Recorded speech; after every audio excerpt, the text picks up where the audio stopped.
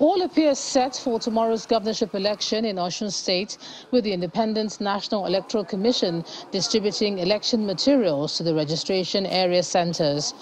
At INEC's Osogbo Local Government Area Office, the electoral officials met with the INEC supervisors and representatives of the political parties to debrief them on the sensitive materials collected and the number of items received by the office.